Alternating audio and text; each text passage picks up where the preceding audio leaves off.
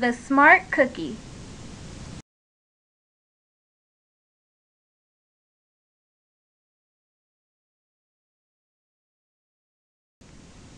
by Jory John and Pete Oswald. Greetings, I'm a cookie. I live in a bakery on a street corner near a river. Come on in. Welcome to our little community. It's a warm and supportive place to spend some time. Pretty fantastic, eh? These days, life is sweet, but my journey wasn't always a cakewalk. When I was younger, I couldn't have imagined fitting in here. For a long time, I didn't feel comfortable speaking up or sharing my ideas. I didn't feel like a smart cookie.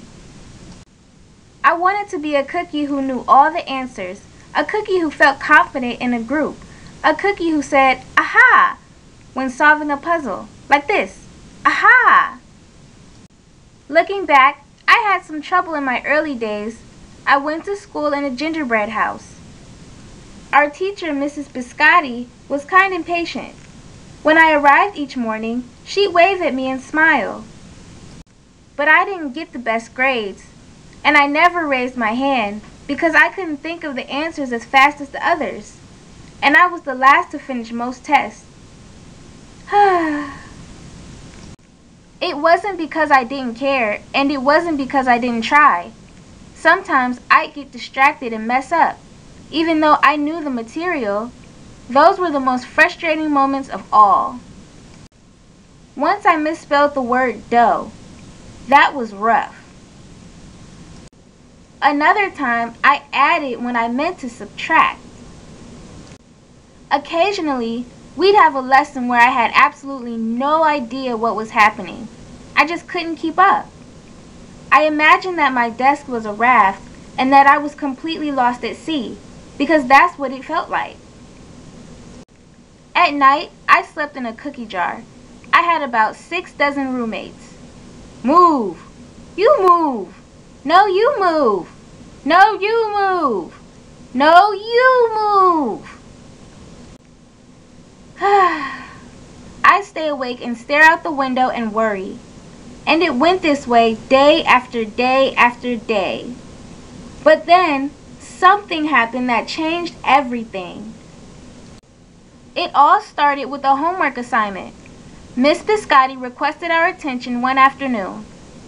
"Tonight, I would like you to create something completely original," she announced. "It can be anything you want.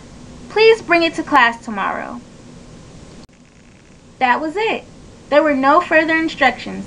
Miss Biscotti winked at me as I gathered my belongings.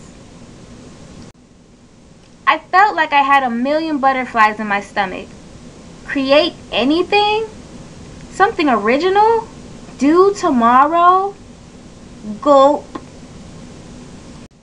When I got home, I immediately went to work.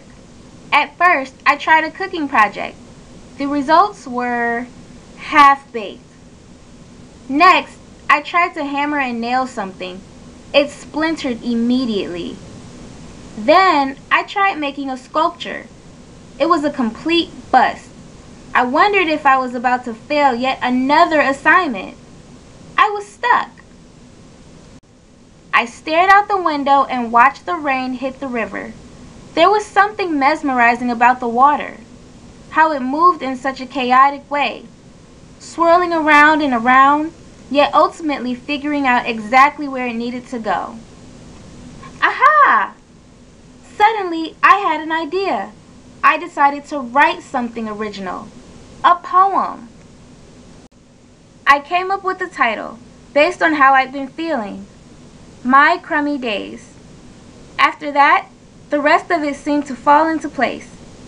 I wrote and I wrote. I lost track of time. An hour went by in a flash. Aha! I said when I finished. I couldn't sleep that night, but it wasn't because I was worried. It was because I was excited. I felt like I had really accomplished something. I felt smart. The following day, Miss Biscotti asked for volunteers to share what we created. One kid showed off his original frosting art. Another kid revealed her sprinkle distribution machine. It was neat seeing how everyone was good at such different things. Finally, Miss Biscotti turned to me. "Would you like to share anything?" she asked. Gulp. I gulped. I thought I'd probably crumble under the pressure. But I made my way to the front of the classroom. I noticed my hands were shaking. My mouth went dry. "This poem is called My Crummy Days," I said, my voice cracking, and then I read it aloud.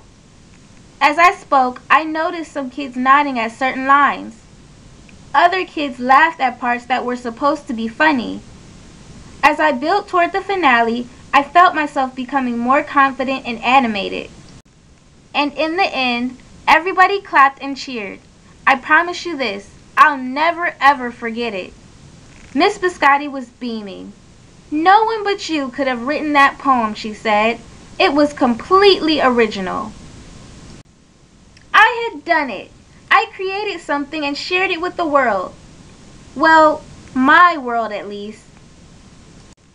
The rest of the day was a blur. By recess, I was already planning my next poem. I would call it My Sweet Morning. Aha! I thought when I came up with the title. Later that afternoon, Miss Biscotti handed me a note. It said that I should keep on writing no matter what. That meant so much to me. School was a bit different after that. I wasn't so scared to raise my hand or ask a question, or share my work. Sure, some things still don't come as easily for me as they do for others. But now I know you can be smart in many different ways. You don't have to have the answers to every question or suddenly be great at everything all at once. You just need a chance to try all kinds of things, to find out who you are and what you like to do. As for me, I learned that I can write and I can think up great ideas. And I found plenty of other things I'm good at too. I no longer feel lost at sea. It's more like floating down a river. And the best part is, there's always more to learn. Because we're all smart cookies.